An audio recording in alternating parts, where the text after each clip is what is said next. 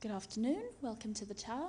This is the afternoon session, as you may have noticed, from the fact that you're all half asleep from lunch. We're going to put Frans in a slightly unique position here, and he will be delivering his talk sitting down. So welcome to the Debian installer BOF. Thank you very much.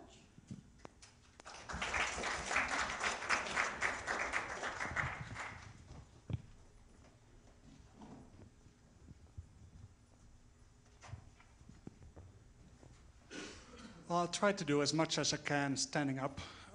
This is a workshop, a long one, and I was quite upset to hear during lunch that the organization has planned a trip to a church or something that starts during this talk.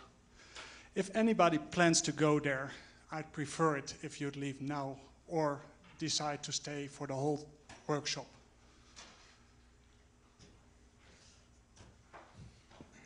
The setup is a bit strange. That is because my laptop display doesn't show what I'm typing, so I have to be looking at the screen when I have to do some typing, and I have planned a few demos and stuff.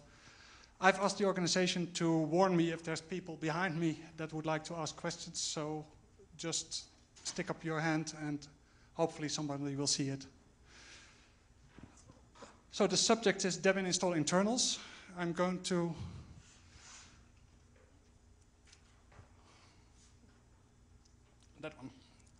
I'm going to walk you through the installation methods that the installer offers.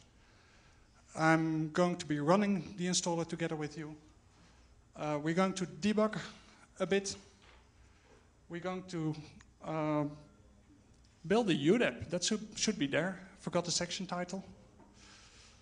And we're going to be building installer images, including that UDEB, and see if it will run. So that should be quite a nice setup.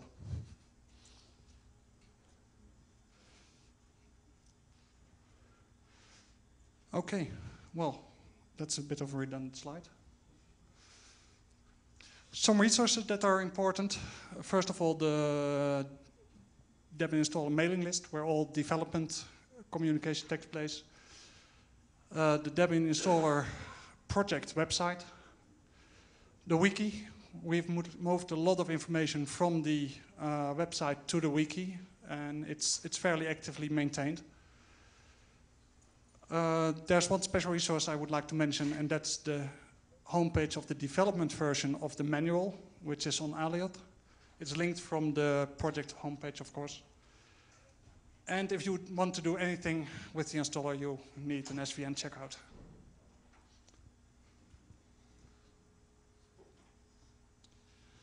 So what installation methods do we have, and how are they composed, and how do they differ? You can recognize, or an installation consists of a number of stages, and these are listed here. I think this should be familiar to most people. The stages can differ between installation methods, and that's basically what that's one characteristic of them. So here I've listed the sequence of components that are run when you do an i386 netboot or CD-ROM install. For other architectures, there are some differences. Some have really specialized installation methods that are using specialized UDEBs, but the basic flow is the same. And this is for stages 1 to 3. Stages 4 and 5 we will see after on the next slide. The first bit is not really part of stage at all, but that's when you do automated installs using initRD preceding, which means that you include a preseed file inside the initRD. And that's read automatically by the installer. Then you get language and country selection, which determines the locale, keyboard chooser, and then it starts to diverge. For a CD-ROM installation, you need to be able to load the additional components the installer needs from the CD. So you need to detect the CD, and you need to do some hardware detection. While if you're doing netboot, you will have to detect your Ethernet card and configure it. The next line is again preceding, but different methods. If you do a CD-based install, you can do file preceding.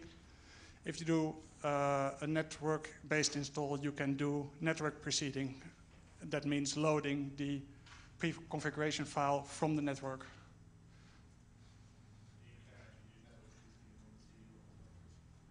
No. We haven't done netconfig yet.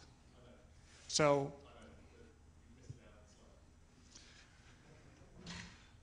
no, I've not. It's there, phase 3.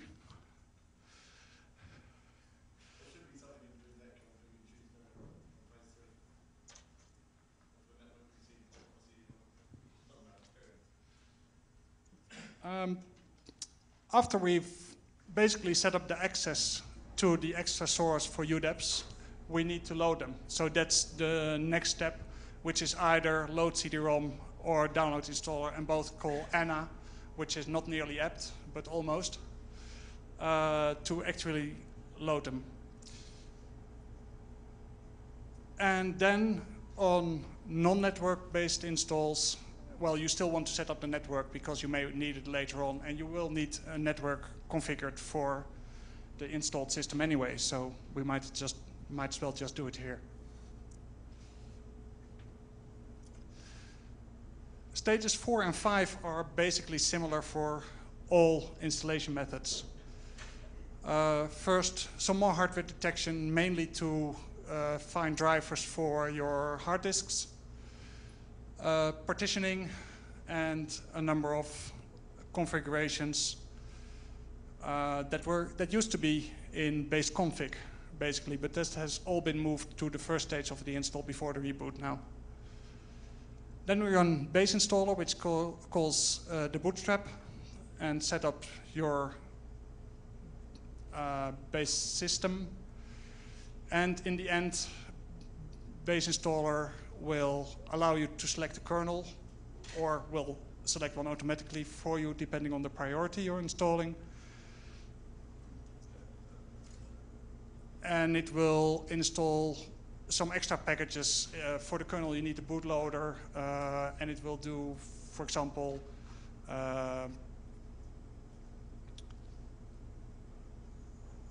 locales. It will install the locales package.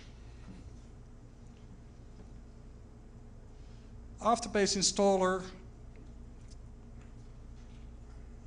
we have to set up apt for the target system so we can install tasks, and that's the function of apt setup. That will set up either a CD-ROM source or a network source, and it will try to add a security mirror. Then we are on package cell, which is basically a UDEP, a component that will call task cell. So then you get the selection of tasks like the desktop task, the print task, and so on. Bootloader installation, and then we're ready for the cleanup. And that used to be pre-base config, but because we got rid of base config, it was time to rename it, and so we've now called it finish install. That was done this week, I think.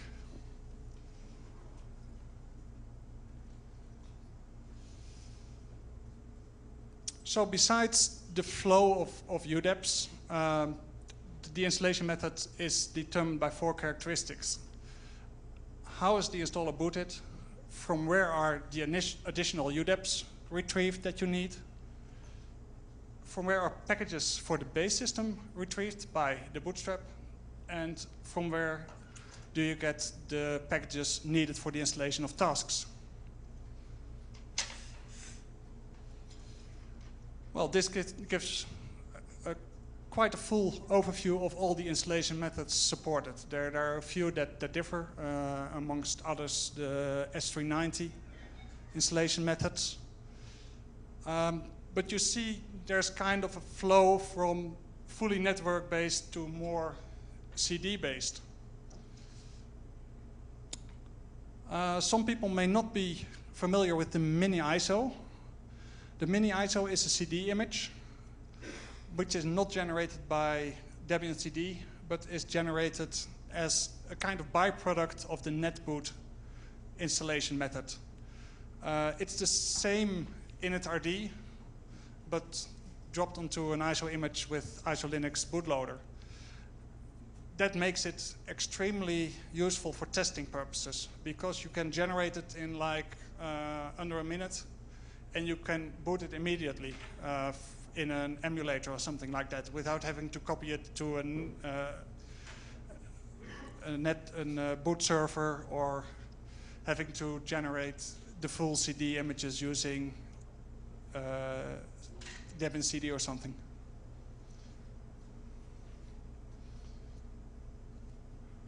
Any questions at that stage? Yes? So is that mini ISO? Sorry, could you wait for the mic? So does that mean the mini ISO is pretty much empty? Yes, it's pretty much empty. It contains just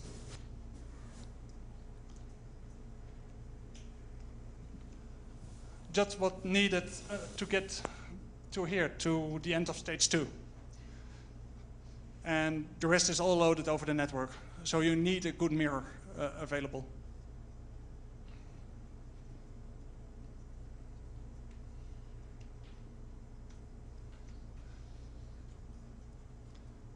Okay. So, running the installer.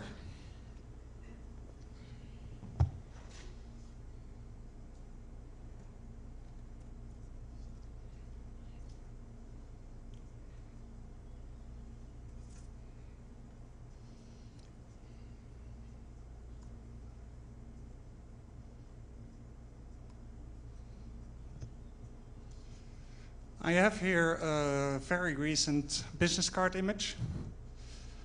And, well, this is a familiar screen. What you may have seen in the announcements is that we can now do... Oh, I need to...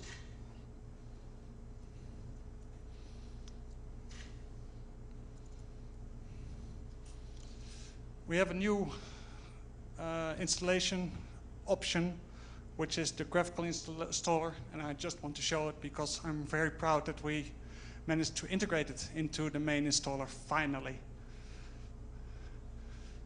It has a somewhat bigger initRD than than the regular Newt-based installation methods, but we feel that it's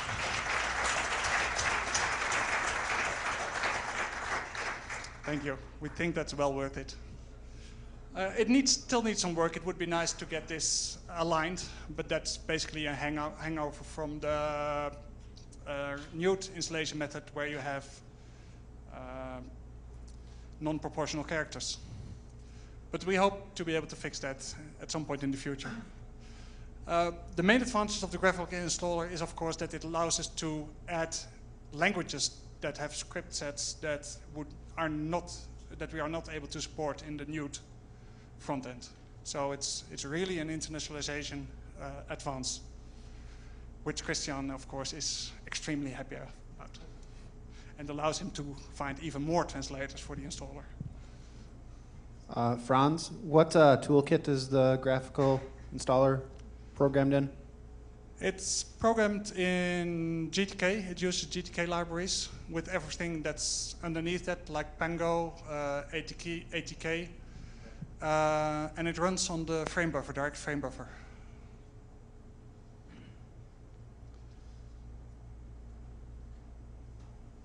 Okay, well, I'm not going to actually run through the whole install with you. We will do some more bits later on, but let's go back to the presentation for now.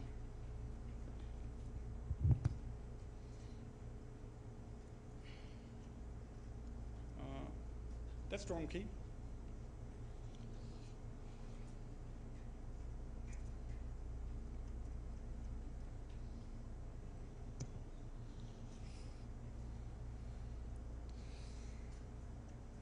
Okay, so what happens when you boot the installer?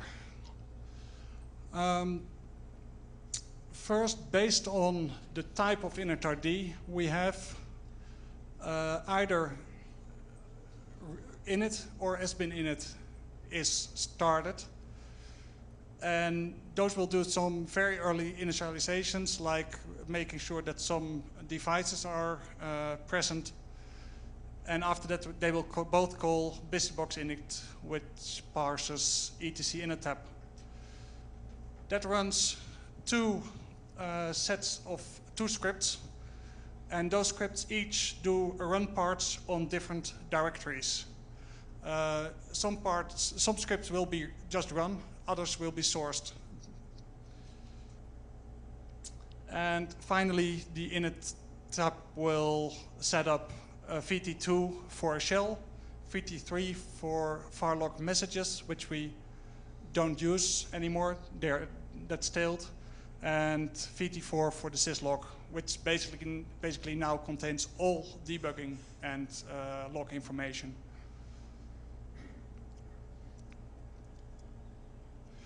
And one important thing is that most of those scripts come from the root scale UDEP, and scripts can be architecture specific.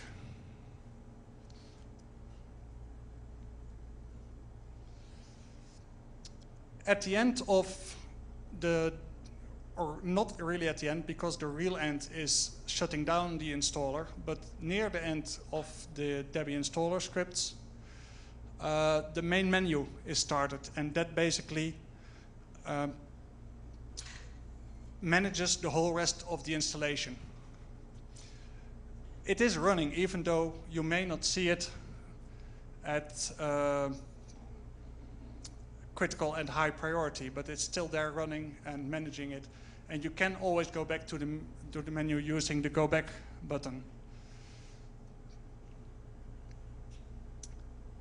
During normal install, you will mostly run at high priority. Critical priority is mostly used for preceded installs, automatic installs.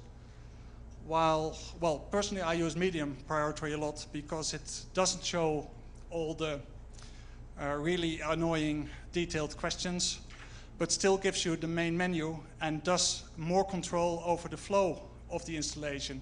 You know that every step you will have a point where you can say, okay, I want to switch to shell and I want to add some debugging information, or I want to look at state of the installer, which is not possible with high priority. So I really use medium priority a lot.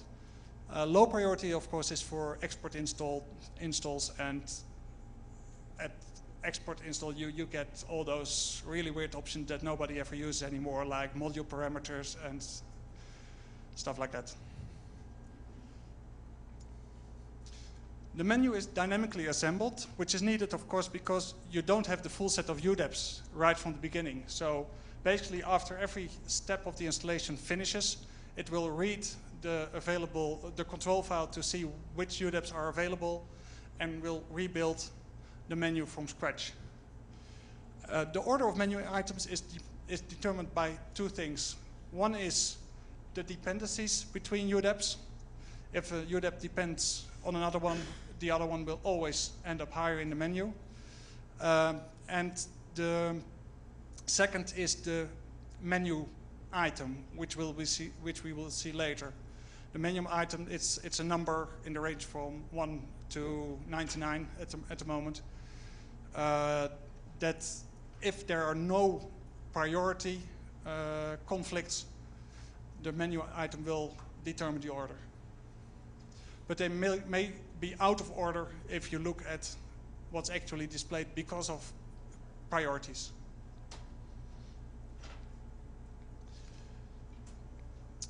If you install a UDEP normally, it will only be unpacked if it's displayed, if it's a UDEP, a component that's displayed in the menu. So the post-in script will not be run. That's a bit different from what happens in a normal system. If you have a UDEP that's not displayed in the menu and that has a post-in script, Most don't, but you can have one. Then the post inst will be run during the installation of the UDEP. For UDEPs that are displayed in the menu, the post inst will be run when it's selected from the main menu, either automatically or manually by selecting menu item.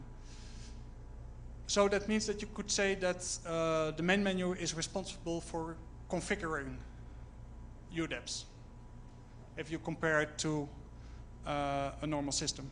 It also means that post insts really have to be idempotent. They have to be run, you have to be able to run them multiple times and basically get the same result every time, which is a rather important development topic to think about. And there are some components that are available at the bottom of the menu but are not run automatically. And those include saving log files, aborting the installation, changing the DebConf priority, stuff like that.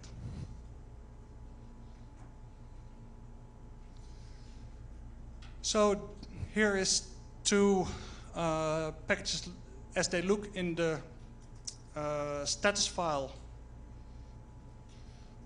That should read status file in the title. On the running installer.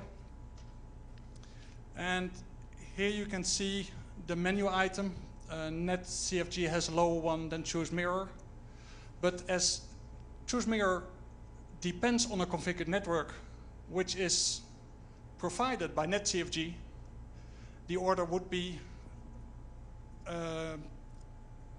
NetCFG first and choose mirror after anyway. As I said before, the order is first determined by dependencies. It also shows that you can use virtual packages to have more than one component provide the same functionality.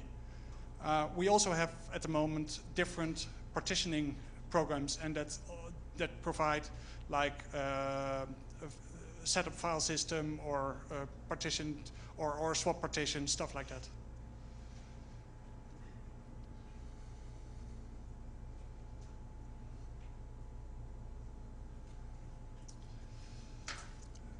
The installer, well, a base design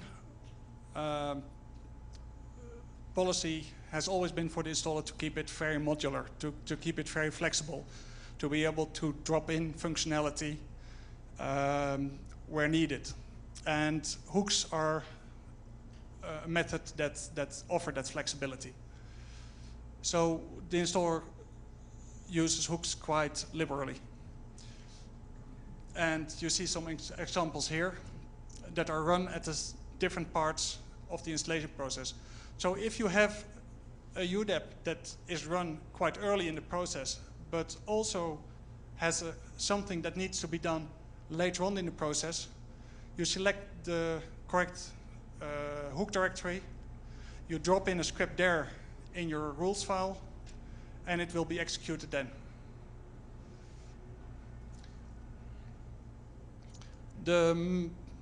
Well, you can see what the most used places are just before the bootstrappers run. After the base system has been installed, but before the kernel is selected, so you could even say, okay, I want to select a different kernel there. And at the end, right at the end of the installation, when things are cleaned up and the last configuration bits are written to the target system. There are some other hooks that are not used so much and that are really specialized. You can drop things in libmainmenu.d. Those will be picked up by the main menu program. I'm not even sure what exactly they do, but if you're interested, you can find out. The upset-up generators, those are run when upset is called, and you have different generators to set up a CD-ROM apt source or a mirror apt source, and for the security mirrors. And Ubuntu even has a few scripts in our source repository for their source setup. We don't use them, of course, but it's easier for them if they're part of the source, so they don't have so they have a smaller diff. And then there's Partman, and Partman is quite amazing. I've really only started working on Partman myself this year, and Partman is one huge collection of hooks. There's almost nothing that isn't called as a hook script. It makes it a bit hard to get into, but once you see the basic structure of Partman, I think you have to start to admire the guy who built it.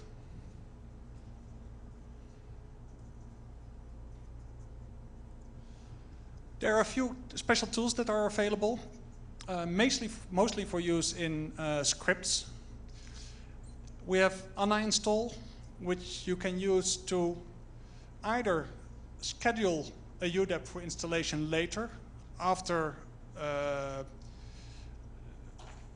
the source where you can get the UDEP from has been set up, or it will be run immediately if it spots that the source already has been set up. So again, right in the beginning of the installation, for example, when the language is selected, you can say, okay, this language has been selected. That means that later on in the installation, I would like to have this UDEP run.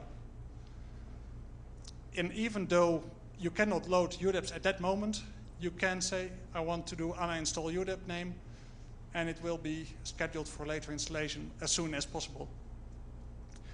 The same goes for apt install, only that installs real deps into the target system, not into the installer environment. Then you have log output, which allows you to run a command and redirect all its output, be it to normal sysout or be it to syserror, where you want, basically.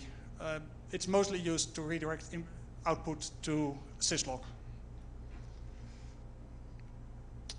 And then we have in-target, which allows you to run scripts inside the target, inside the chroot. What in-target does is set up the environment a bit more, so it will mount proc and sys and stuff like that, and will unmount it again after the script finishes. So you do in-target command or in-target script, and it will chroot, execute the script, exit, and clean up, which makes life a lot easier for us since it had been written, because we used to do that kind of setup in the scripts themselves, and that's no longer needed.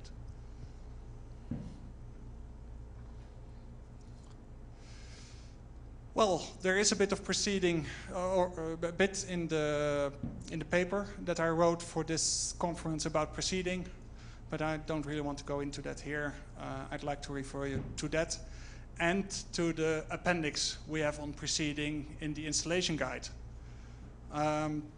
It's important, if you want to do proceeding for Sarge, that you use the Sarge manual, and if you want to do proceeding for either Edge or SID, that you use the installation guide on Aliot, because there have been major changes.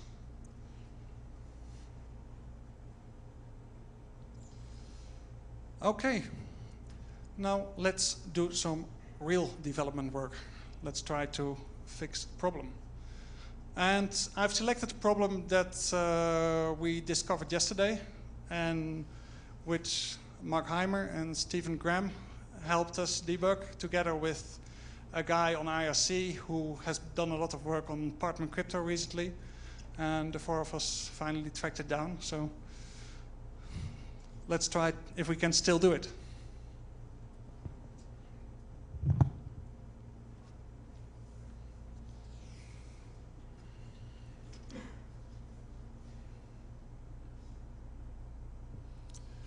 I will first need to load a snapshot that I prepared earlier. Is this still audible?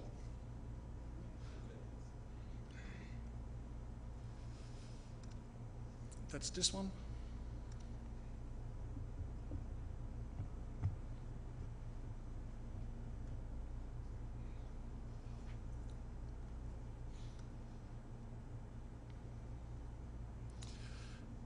In this image, I have run the installer up to partitioning, basically. I've started the installation at medium priority to have the full control over it, and you can see it's an empty disk. There's nothing yet on it. And what I want to do first is to start a web server from the installer environment so that we can easily check what's in the log files. So for that, I will go back to the main menu and select the option Save Debug Logs. Here you have the three options, and the web server is by far the most used at the moment, at least by me and Joey, I would guess. It tells you the IP address, so let's start a web browser.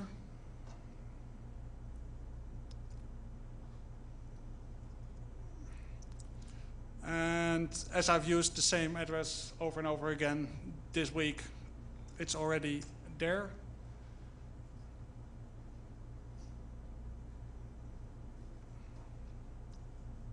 Is it there? Yay. So here you have the sys log basically up to now.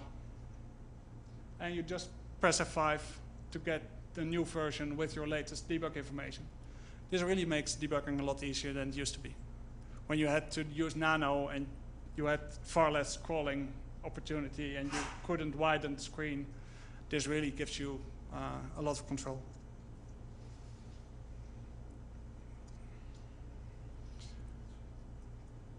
So the installer still knows that it's supposed to partition disks next.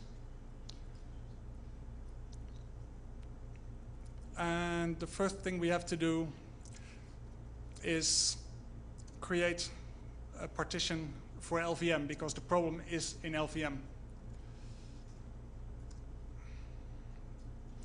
Let's create an MS-DOS partition. That's there. Create a new partition. Use the full size. It's going to be a primary. And we're going to use it as a physical volume for LVM. And that's basically it. So that's what we want. Now I'm going to take a snapshot to have our starting position for the debugging.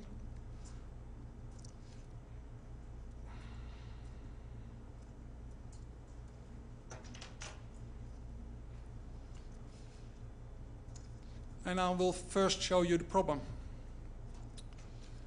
We first have to confirm that we want to write the changes we've made to the partition table, because otherwise LVM won't work.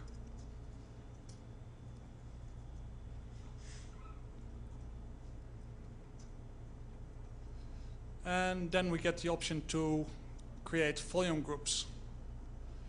That looks nice, but that doesn't. We should be asked for volume group name or whatever.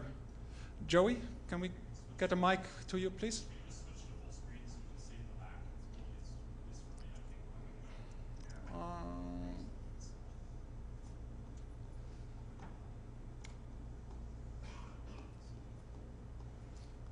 Better? Okay. Well, let's just do that again. Create volume groups. And nothing happens. We should be asked for volume group name and so on.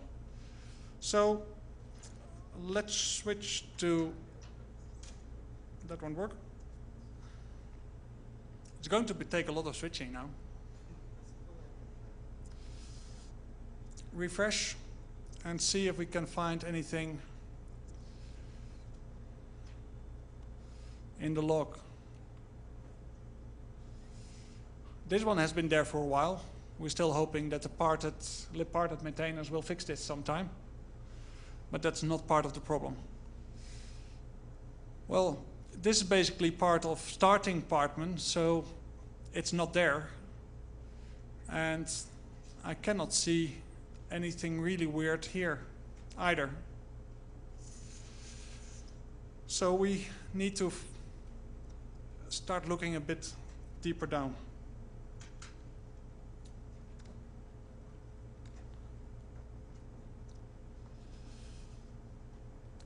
If I switch to the second console and go to libpartman, here you have that beautiful set of hook script directories. And the main menu, the main screen, is the choose partition one. So we have to look in the choose partition directory, and there you find under number 30 the LVM option. So let's look there. And here we have two files. Choices isn't very interesting. That basically just gives the name of the menu option.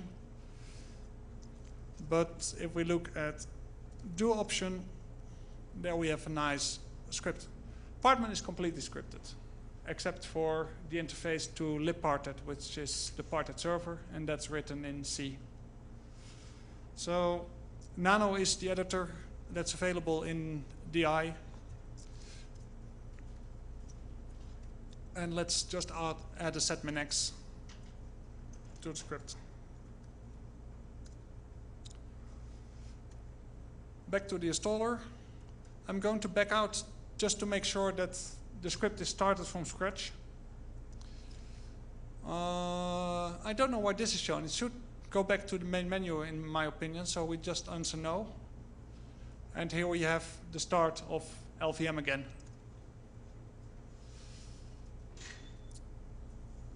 Yep.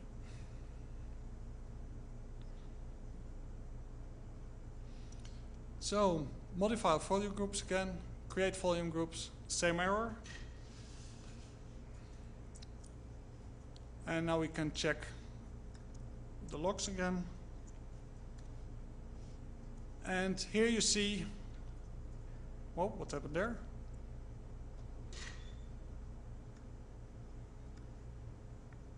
Here you see the output from that script. Well, the interesting bit should be at the bottom, but it seems to run fine.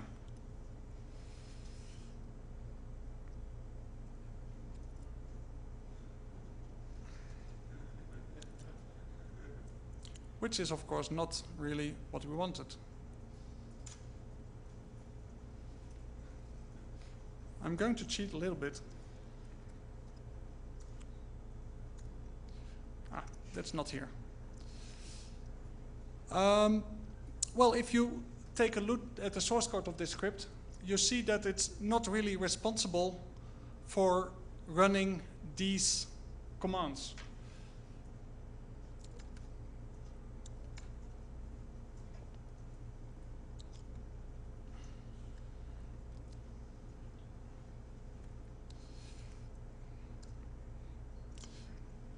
But right at the bottom, you can see that it calls the LVM CFG script. So maybe we should take a look at that. Let's see where it is.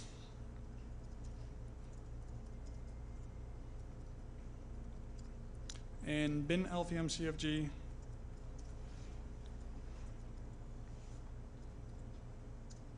And let's try setminx in that one.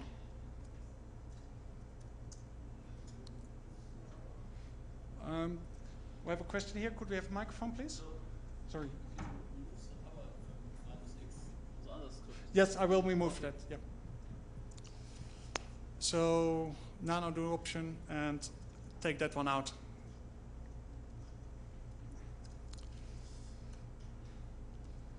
Back here. Back out again, so we know that the scripts are started cleanly.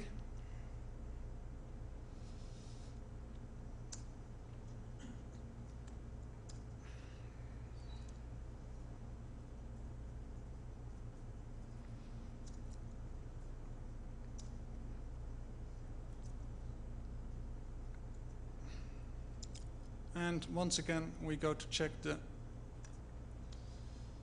log information. And here we have something that looks not like what you'd like to see. And, well, again, you have to look at the code to see what's going wrong. But basically, this variable should be create because the script checks for it, and it isn't. So apparently there's something going wrong in that echo set tr command sequence. So let's see if we can reproduce the error.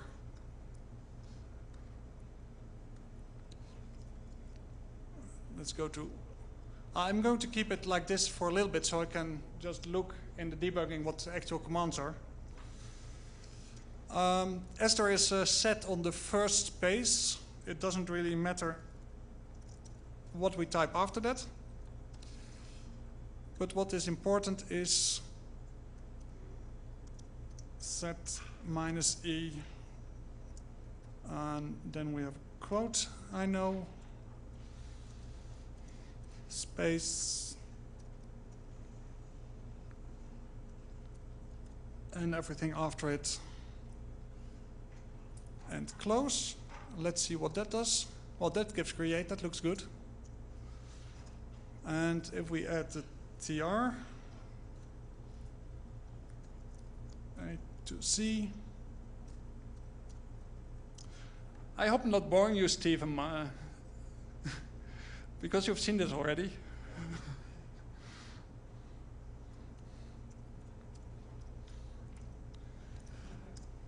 And we have the segmentation fault right there. So let's check that it's really the tr command by removing the set.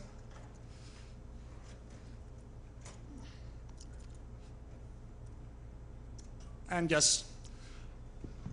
So now it's kind of time to file a release critical bug against BusyBox UDEP, which we did yesterday. Well, I hope this shows you some of how relatively easy it is to debug Debian installer, because it's all scripted, because you have access to the logs in a fairly easy manner. There's a few C programs that will require a bit more effort, but you can get strace into the installer environment. You can add debugging commands in your C program to make it display information.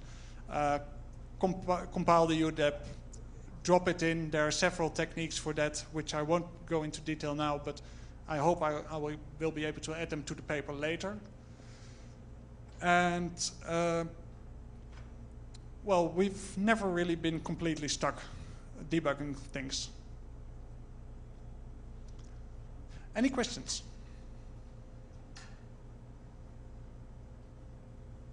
Can we get a mic, please? No. How am I supposed to get strace into the environment? Is there an UDEP for that, or? There is UDEP for it. You will need to either include it into the initRD when you build it, and I will show you later how you can do that. Or you have to set up networking or access to an USB stick and add it from there. Yes.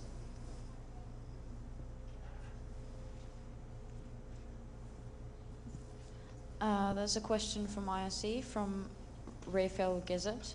Could you please ask if there's going to be a Qt front end for the installer?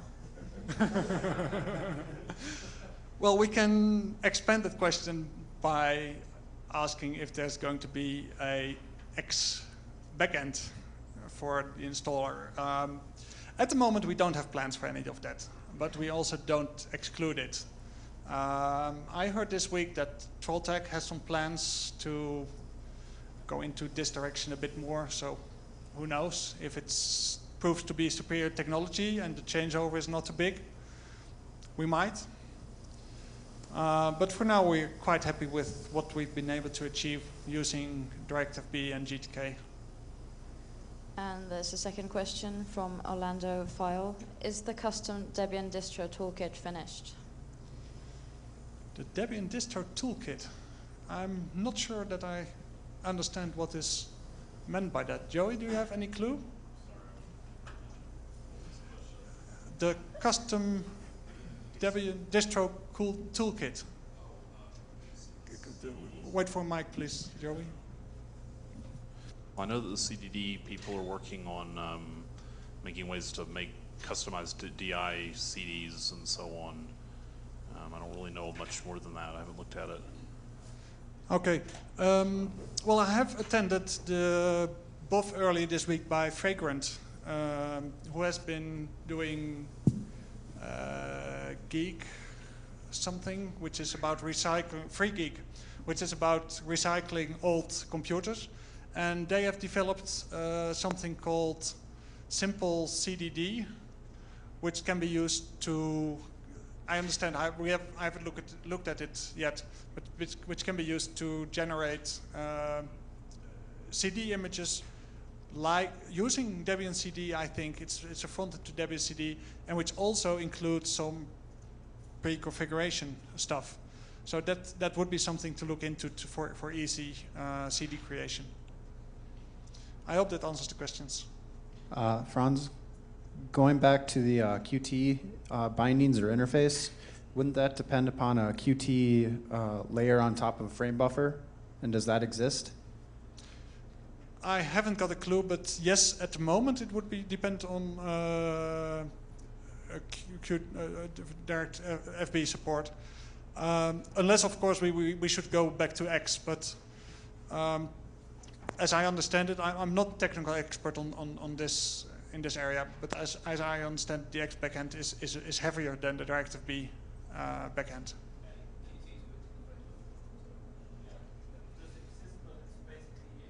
Sorry, yeah, people at home cannot follow. Yeah, well, Qt for the frame buffer certainly does exist, but it's what Trolltech has been selling to their paying customers, and well, the free version is just it's just capable of doing X and nothing else. Okay. As a teaser. Thank you for the information. Dario. Hi. Yeah. What are the memory requirements for the graphical installation? For the normal installation, let me start off by that. We try to support 32 MB, and the last beta release still managed that for i386.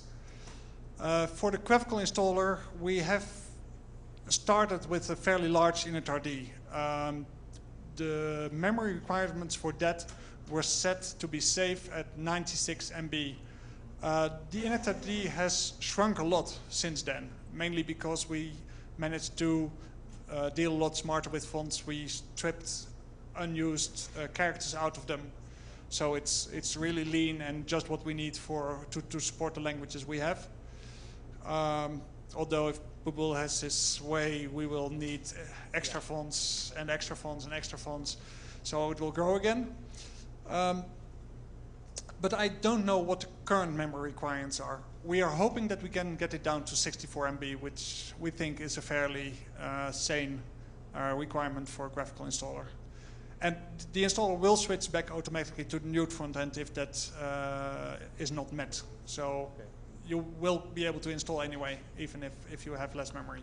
Okay. Thank you. Okay. The mic over there. Could you please ask what are the processor requirements for the GUI installer? Well, you saw that it runs fine in emulated environment. My laptop is a nice one, but it's not extremely strong for current standards. It runs nice in emulated environment, so it should run fine on basically anything Pentium 3 and higher, I would say, with decent. Okay, I hear it works fine on Pentium 200, so yeah. Over time, okay, let's move on.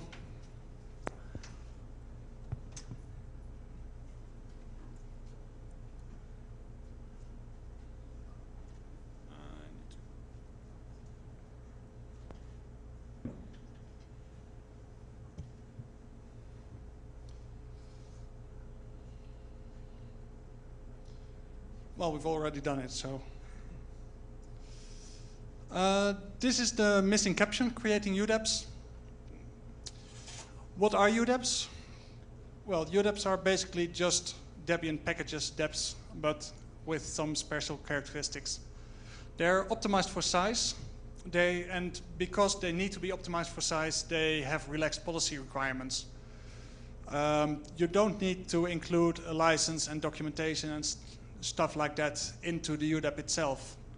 A license has, of course, to be available into the source package, but not into the UDEP itself, basically because nobody will ever look at it or be interested in it. You need to keep the installer small so that you can boot the entity fully into memory, and a lot of the installation is run in memory only. Only after you have run parchment, set up a swap, does the swap become available so you can kind of increase your memory usage. But up to that time, you really need to try to be as lean as possible.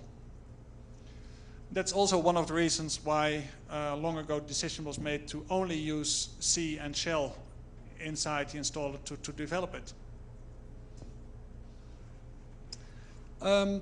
There is basically at the moment, although there are some plans to change that at least to some basic functionality, there's no version management. So once you've installed the UDEP, you cannot upgrade it or whatever. There is an option to remove it, but even that is not fully guaranteed to remove everything. The functionality is limited of the packaging tools. Creation of UDEP is fully supported by DebHelper. If you use dpackage-dev, you will have to do some ugly workarounds, for instance, to force the UDEP extension in the file name. But DebHelper, if you tell it that you're creating a UDEP, will basically do everything for you. It will strip the documentation and the license and so on. It will skip steps and do other steps with special options. I've listed a few types of UDEPs, mostly for information. I'm not sure if I'm complete there, but these are the main ones. And of course, not all UDEPs that are used in the installer are written by the Debian installer team itself. We use a lot of UDEPs that are created as a byproduct of normal packages or normal library packages.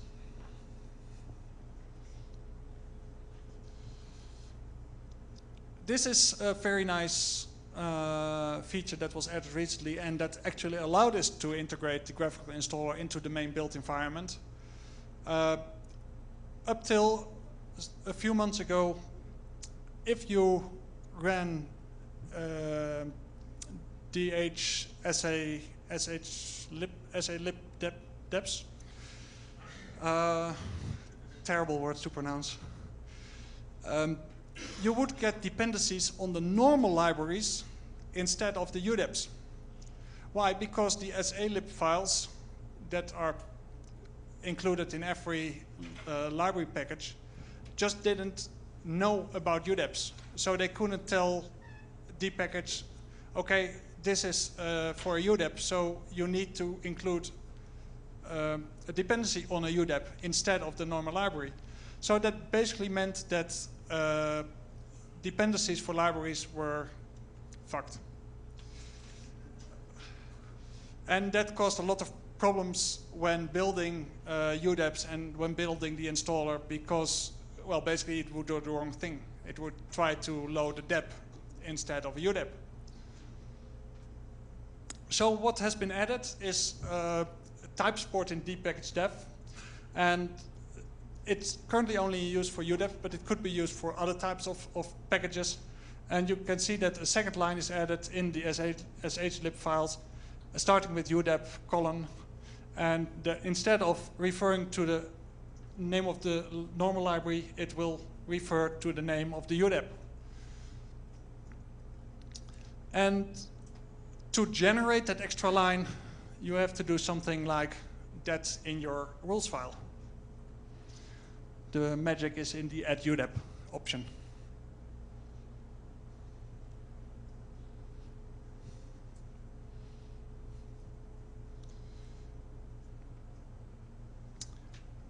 So, when creating a UDEP, there's two special things in the control file in the Debian directory. And those are exe package type UDEP, which is the line that tells deb helper that we are building a UDEP, and so it will activate all that special build functionality. And the second one, which is only used for UDEPs that are supposed to end up in the menu, is the XB installer menu item. In this case, it's 12.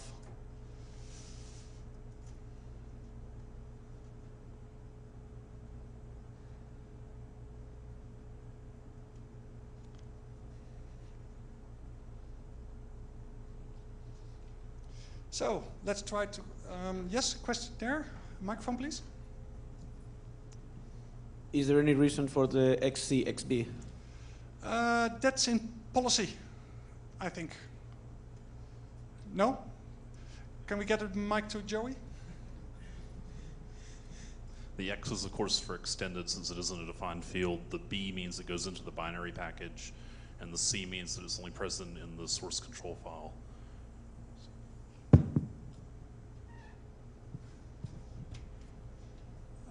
Frank?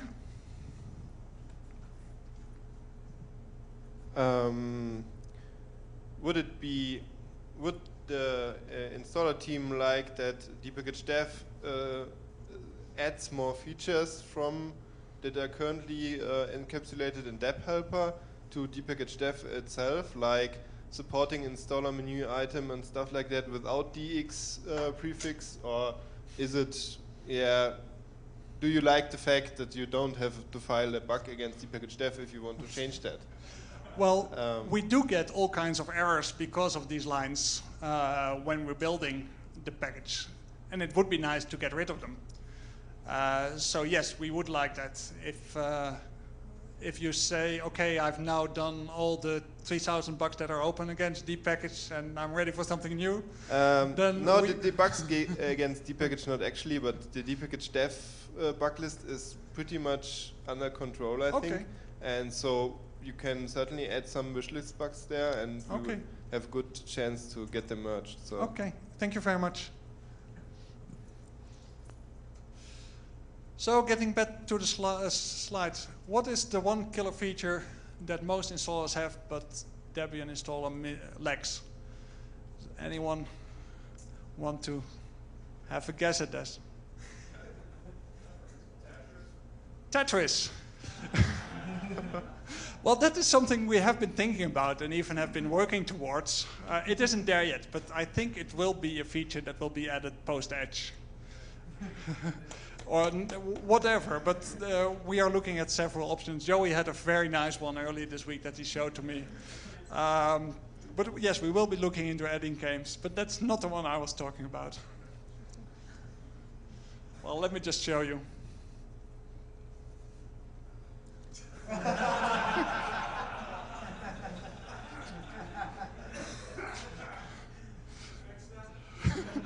Well, we are going to fix it.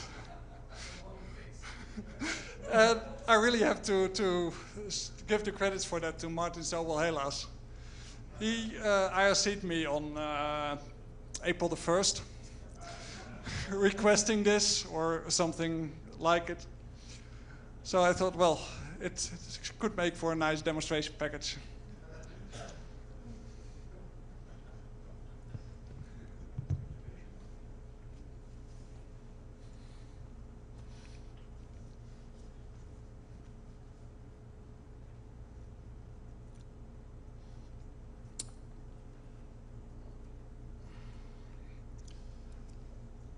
Of course, you need an SVN checkout, and I need to set up my set root for this.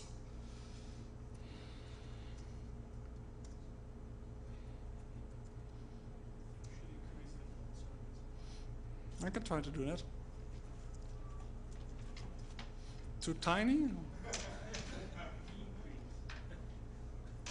Well, let's make it full screen then.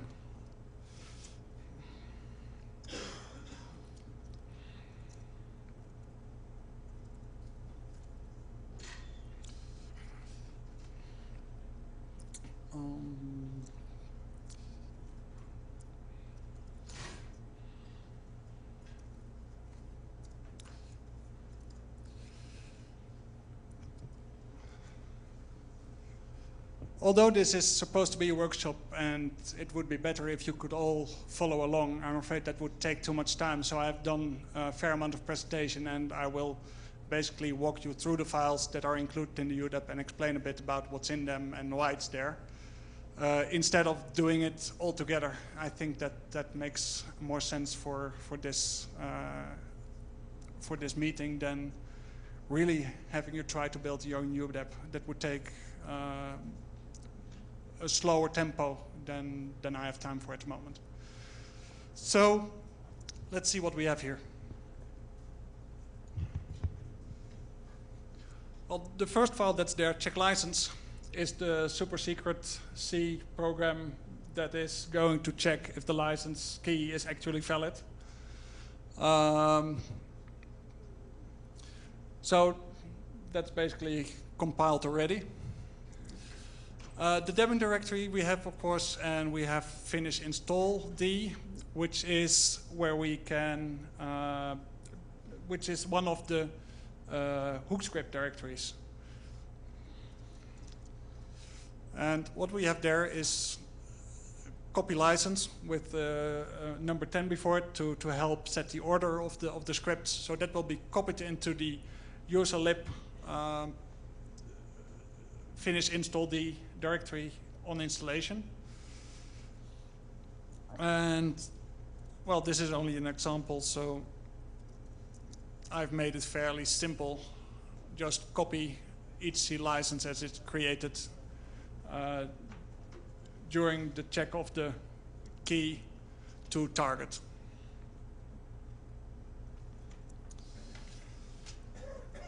And that's basically all that's in the root directory for the UDEP. All interesting stuff is in the Debian directory. And well, this shouldn't come as much as of a surprise to most people familiar with packages. It's all basic, what's in all other packages. The changelog is just an initial version. In the DI repository, we use unreleased when there have been changes since the last upload, so we can easily see what UDEPs are need to be checked when we are going to release. That's needed because there's quite a few people who work on UDEPs at the same time. We don't have really ownership of UDEPs, although we have maintainers of some of them. Compat is for DebHelper. Controlled file we will work on a bit later. The dirs file contains the two dirs that need to be created, userlib finish install D and sbin.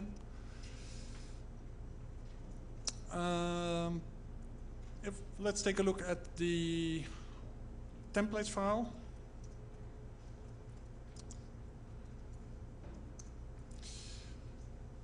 That has a few templates. The first one is to enter the key. The second one is to ask the user a question if he should enter an empty one, which of course is invalid. The third one is if he does enter a key, but the check license script returns an error. The fourth one is will be shown when a correct license key is entered. And I've made it a bit secret by using two variables that will be set from that secret binary that we have. We have a message that will be shown on a board because we're going to reboot the system, and it's not very nice to do that without announcing it. And we have the title that's going to be entered into the main menu. The underscore before the description fields means that all these are translatable, except for the confirmation one, which we should of course solve, because otherwise Christian will be unhappy, but well, we will have to deal with it later at some time.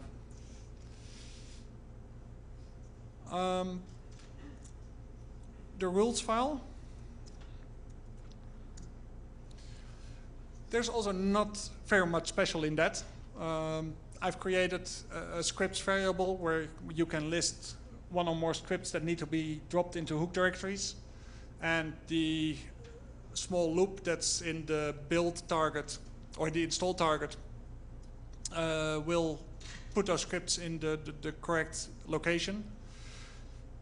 And we have to install the check license binary.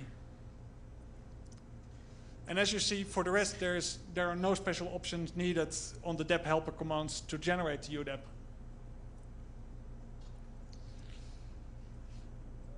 For a lot of UDEPs, the most functionality is contained in the posting script, and it's the same here.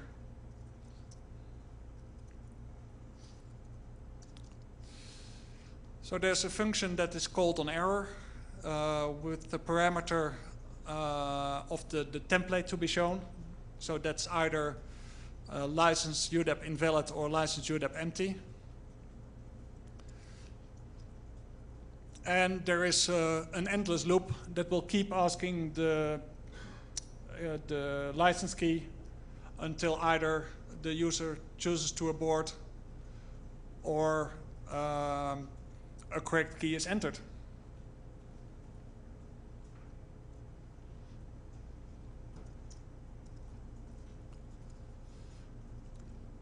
The PO directory is, of course, for translations. There are currently none in there, but there is a template file, so translators could start on this. And we have a control file, which at the moment only has the source, so we will need to add the binary. So that is package license UDEP. Then we need to tell deb helper that we are working with a UDEP, that we're trying to create a UDEP. So we need the XC package type UDEP. As it contains the secret binary, we need to make it architecture any, which also means, of course, that the current setup will fail, as I've only included one binary, and we will basically need one per architecture. Well, we can build it; it wouldn't be secret otherwise. So,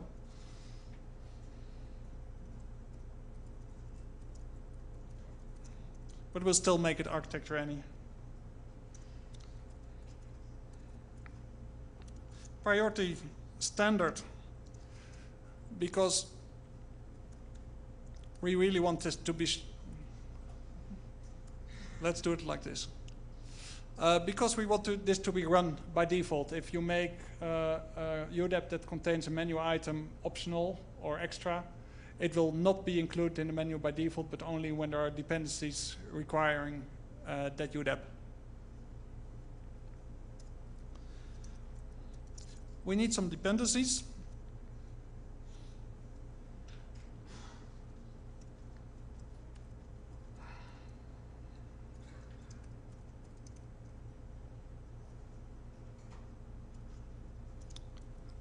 For MESC and as ellipse.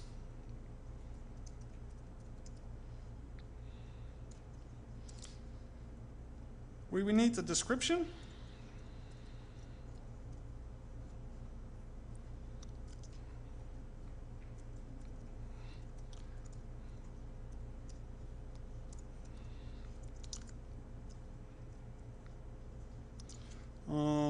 Well, let's keep it at this for now.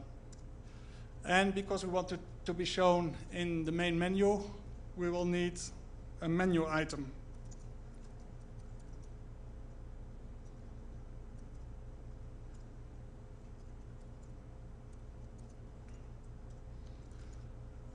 But which?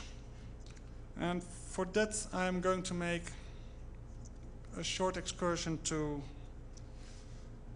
projects, DI, installer, documentation, development, and there you have a lot of documentation that can be relevant when you're working on the installer. I'm kind of hoping that I can extend the paper I've written for this DebConf to be more like a DI developer's reference manual, and that we can include a lot of the information that's currently here into that manual or into appendixes in that reference guide. But currently you can find a lot of information here. And we need the menu item numbers text. And here you can see that locale chooser is run at 10. Then we have load floppy, which isn't used that often.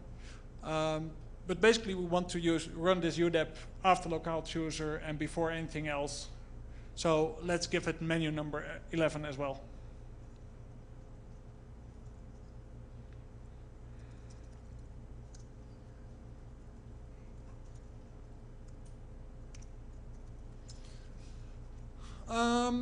The last thing that I've skipped is the copyright file. And well, that's going to be a bit of a problem, which I've solved by doing this.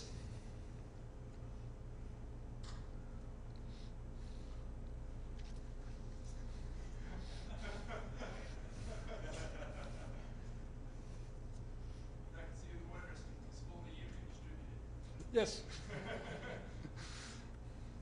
Okay, let's go down one level and do a deb build.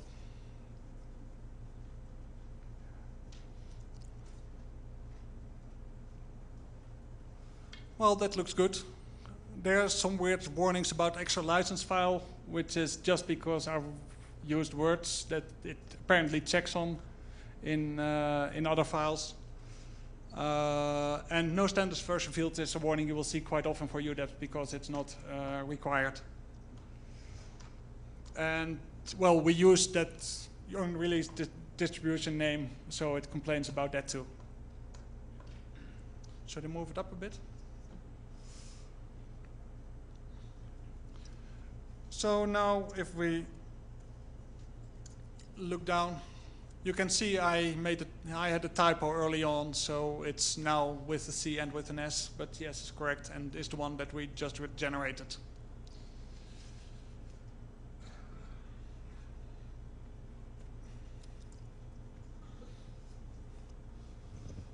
Well, that's how you build a UDEP. Nothing to it.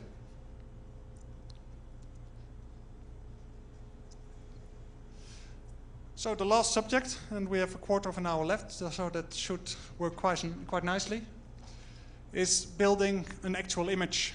And let's try to build one and test the UDEP we've just created. A question there? The skeleton that you started from, is that just something you had around, or I was wondering if it might be useful to have something like a DHMake target that could give you a nice skeleton for a UDEP, or... Well, what I normally do is take a fairly bare UDEP that I know there's about 30 or 40 available in the SVN repository. Copy that and delete everything I know I won't need and edit the rest. That's my working method, but that's basically because I'm not a real developer. I'm just somebody who steals from others and modifies. There are probably other people who will start from scratch and do it in the correct way. This UDEP would need serious review anyway, so yeah.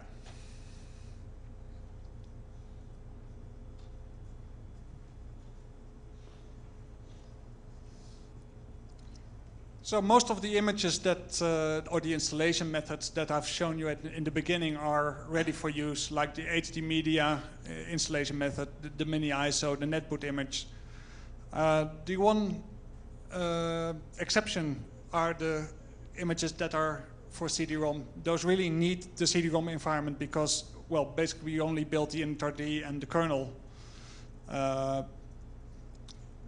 So you need to embed it on a CD together with the remaining UDEPs that need to be loaded, together with ISO Linux or whatever bootloader you need for your architecture. and if depending on the type of image, packages for installation of the target system. The exception to the exception is the mini ISO, which is self-contained and is generated as part of DI image generation. And of course, images can be built separately or as part of a release. What's involved in doing a release for Debian installer? Well, basically you start doing dpkg build package after checking your changelog and so on. You do the upload, and then you have to wait for a long time because the FTP masters have to do by hand processing of the upload because there's a tarball that needs to be extracted to a certain location on the mirror, and some symlinks have to be set there to make the installation images available for download and for the Debian CD people who will build the CD images from it. And the irritating part is that the buildies for the other architectures will only kick in after the by-hand processing has happened.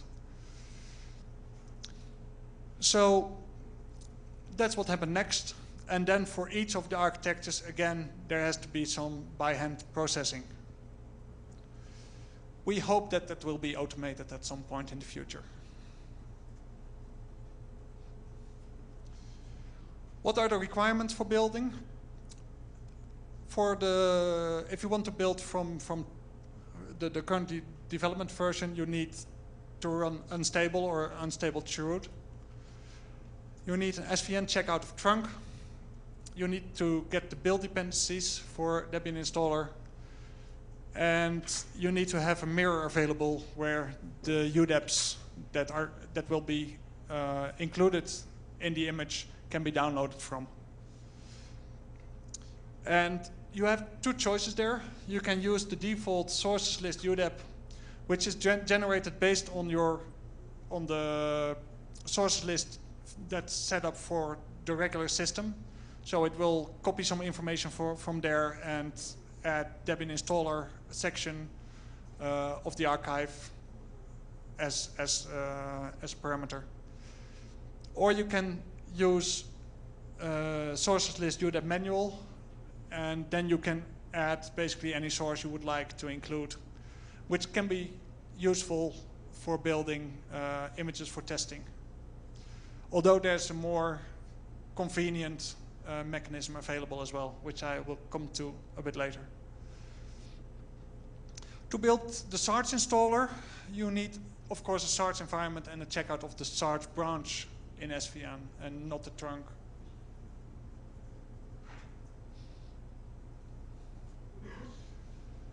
So the structure of the build system. It looks quite complex, but it's a very hierarchical structure. And because it uses make, it goes through that structure in a recursive way. The build targets that are available are generated dynamically from the definitions in various directories. And I've listed the main directories that are used in the build of system below that. A little bit in order of importance. The config directory contains, and we will look at those a bit later. The config directory defines available targets. Package list defines which UDEBs will be used inside a particular image. The boot directory contains configuration files used to set up to make an image bootable. Local UDEBs is the alternative to adding extra mirror sources that I mentioned just now. You can just drop a UDEB, a newer version than is on the mirrors, or an equal version, into the local UDEBs directory, and if the UDEB should be included in the image, it will first check local UDEBs and then check the mirror to include it. So that's very useful for testing. You can just drop a UDEP in there, and we'll be doing that for this test case. Util contains helper scripts.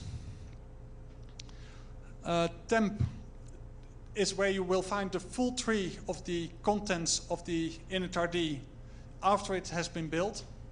So if you want to check if everything is there, or if you want to check specific files, you can always take a look in temp.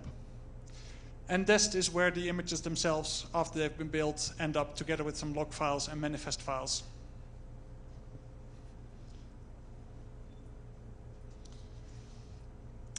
One important step in the build of an install image is library reduction, and that's basically used to minimize the size of the initRDs. There's a bit more information about this in the paper I wrote.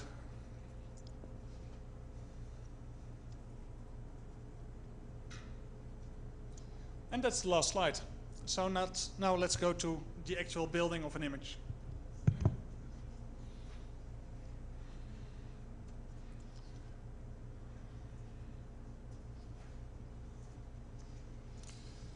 So we need to go, let's go one down. Well, you saw this. This is basically the set of UDEPs that we develop as the DI team. And if you look at Partman, there's a lot, there you can see all the different Partman components, which all drop their hook scripts in the correct location. And if you look in kernel, you can see all the source files for the kernel UDEPs that are generated for all architectures.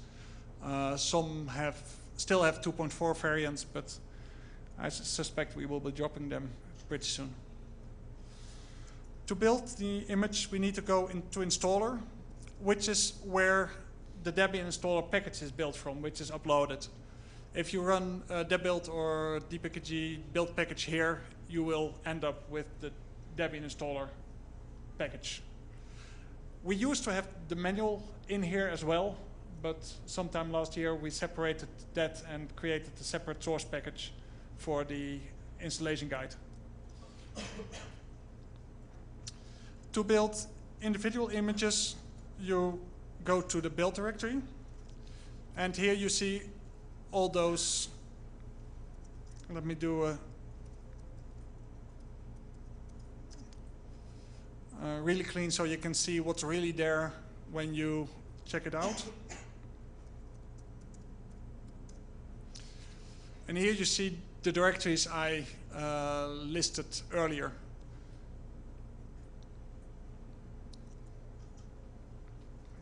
And well, the needed characters one is a special one that's not really that interesting.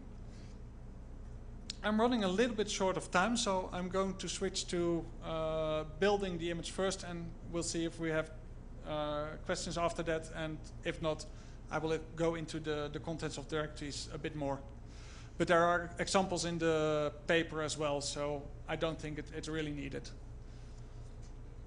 If I do plain make, you will see that it will go into the config directory and basically check which targets are available and list them. There's a lot of targets that you will never use, so what we can do is, oh, should ask at a grab there. Thank you. I just got an extension.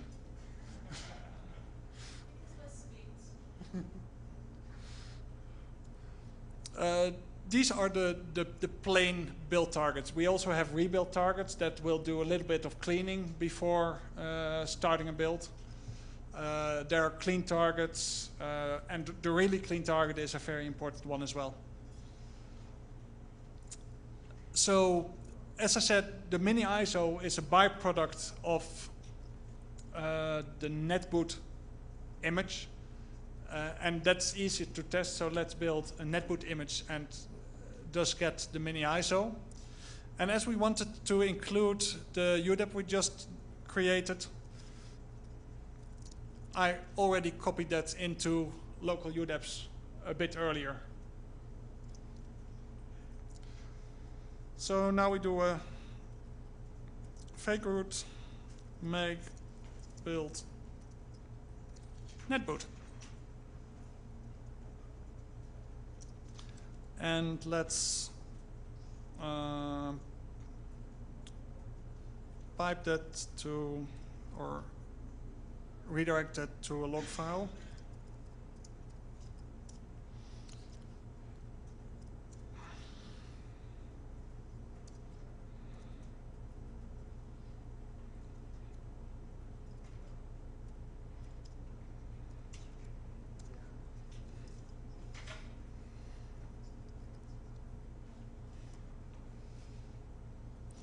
Here you can see the list of UDEBs that it's going to be using, packages that it's going, or UDEBs that it's going to be downloading.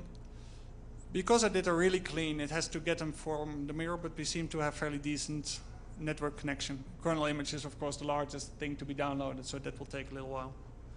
If I rebuild after this, it will go a lot quicker, because it will keep the UDEBs that's already downloaded into a cache directory.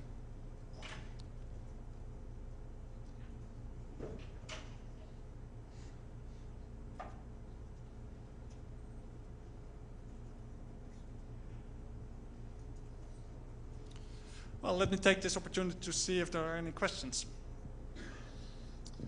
Philip Hans here. Not really a question, but it's a gotcha. If because you cache the packages, it also caches the things from local UDEBs. So if you drop another updated one without changing the version number, you get stitched and you keep on testing the wrong one. Yeah, that's something that has been annoying me as well, and I think we should delete the packages file in that directory, or anyway, we have to find a solution for that, because you basically have to do a really clean now in order to test with a newly dropped in UDEB into the local UDEBs. I agree with you. Yeah. Here in front.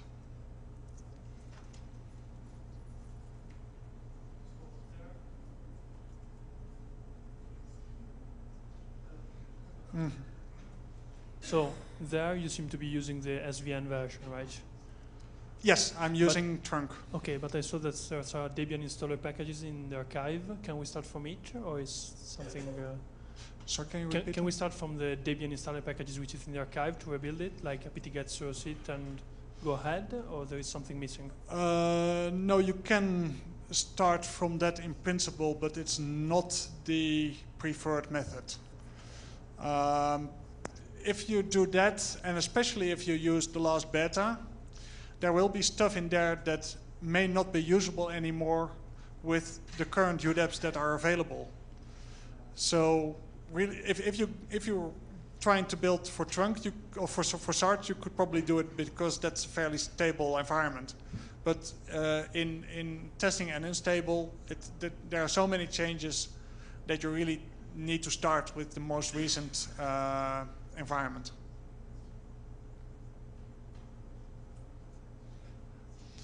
How far are we? Still downloading? Yeah. Another question.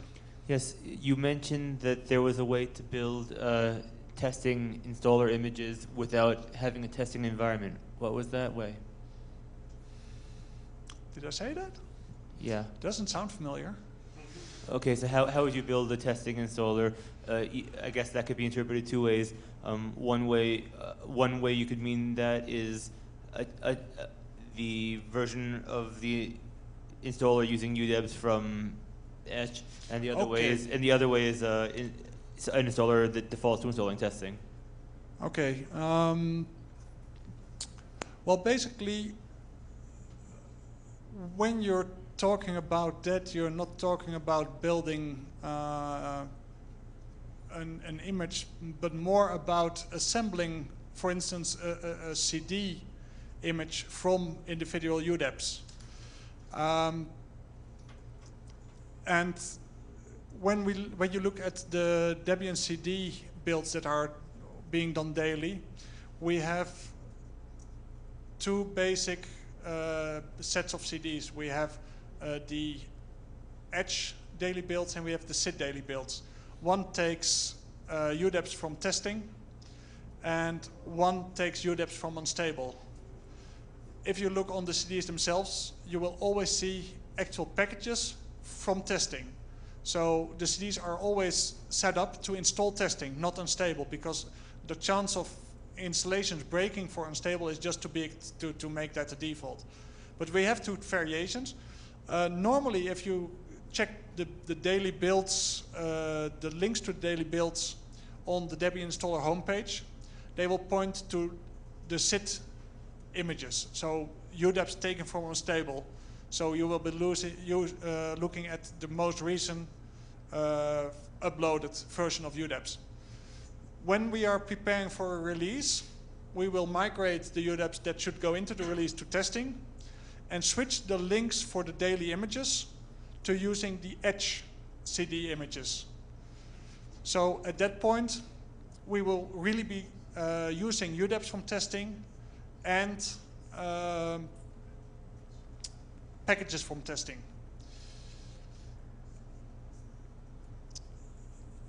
If you look at intermediate times using between releases, looking at HDI images isn't really that useful because basically nothing changes there. The weekly CD builds are a bit like that. They use the UDEBs from testing, so basically that's still beta 2, but they have a new snapshot of the DEBs from testing. So the weekly CD builds are more for testing the installation of the target system than for testing the installer itself. I hope that's clear. It's quite complex, and I probably should write that out as well. Screensaver, that's not very interesting. This is taking a bit longer than I'd hoped. Basically, previously it downloaded everything that's needed for the 2.6 init.rd, and now it's downloading the kernel UDEBs for the 2.4 kernel. All the other UDEBs are already there, so it should not take too long. There's a question in the back there. Yes, with respect to your floppy install images, I assume there is one of the targets to make floppies, but how do you specify in that UDEV control file to which floppies, which UDEVs go? What is the process for that, to separating them? Okay, that's which UDEBs go into which image is determined in the package lists directory. And there you will see all the image types available. That's not per architecture, but per image type. And you may have variations between architectures on a higher level. But the package lists files basically say, okay, these UDEBs should be unpacked into this image. Well, we should be able to just make it. It's going through nicely now. I think it's done, really. This is just because I'm tailing it. Yep, done.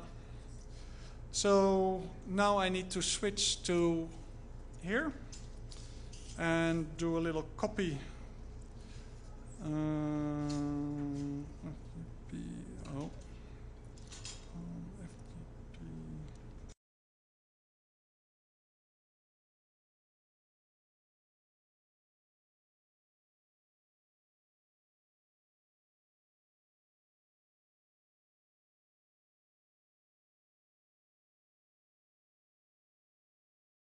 To here, power off.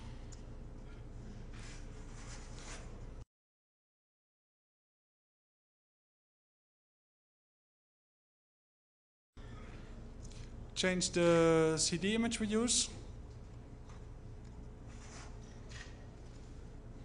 and boot the thing.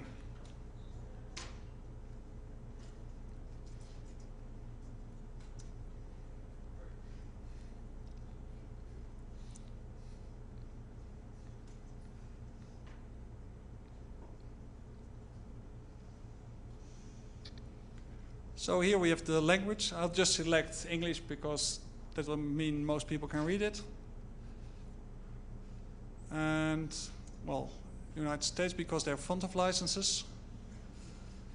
And now we get the key map. Why don't we get the... We should have gotten the question about the... I think you might have forgotten to put the UDEB into package lists or local UDEBs. Thank you. Let's see if we can correct that fairly quickly. Did you put the number in as well? So we switch back here and enlarge that. VI, package lists, netboot. And here we have the architects below that. You can see the config file for i368. But we can also add a local file. And if we put the license UDEB in there, it should be added. Let's take a quick look at the i386.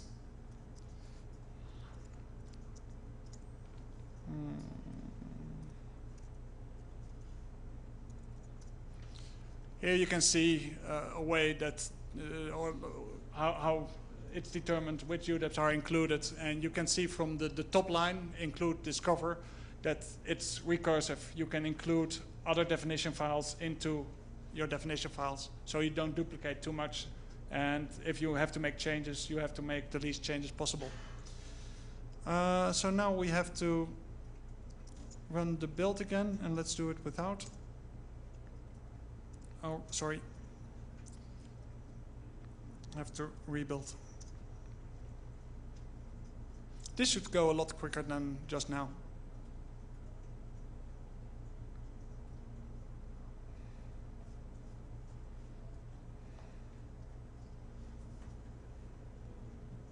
Frans, are you rebuilding the 2.6 initRD or the 2.4? Both. We'll only rebuild the 2.4 with netboot. Well. Remember that fun? Well, we'll do the 2.6 afterwards then.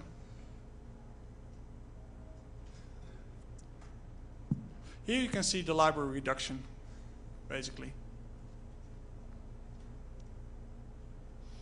I still have 1 second.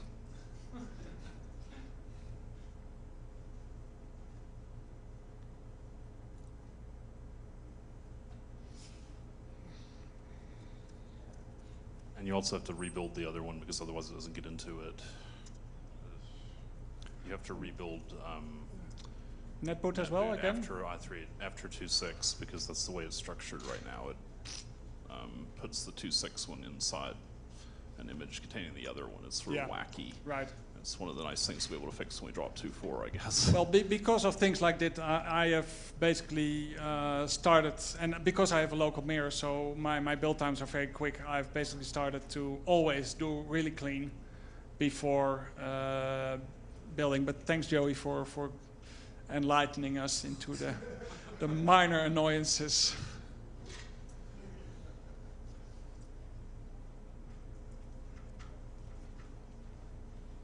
I didn't want to do the download again, though.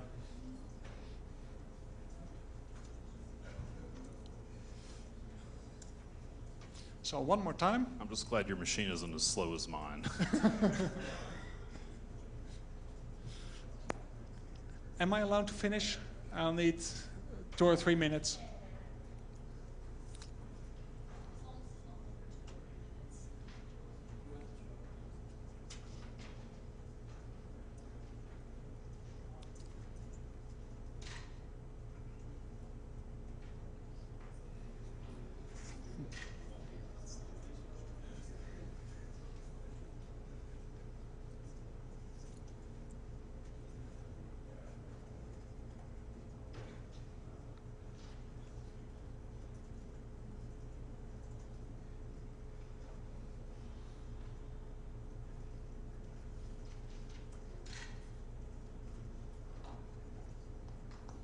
Okay, almost there.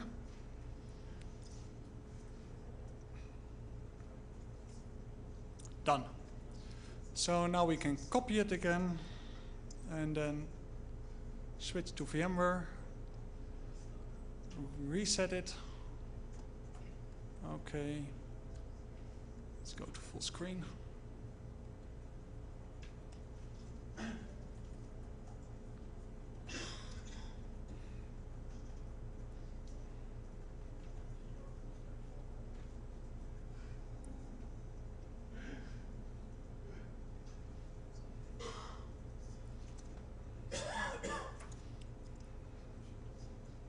And now here indeed we have the license key.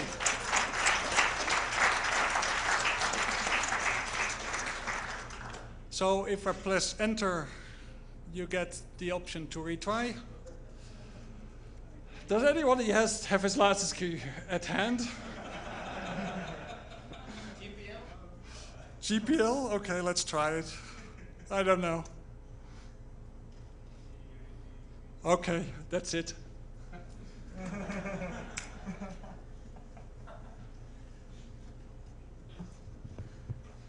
So thank you very much for your attention, everybody, and let's enjoy the formal dinner.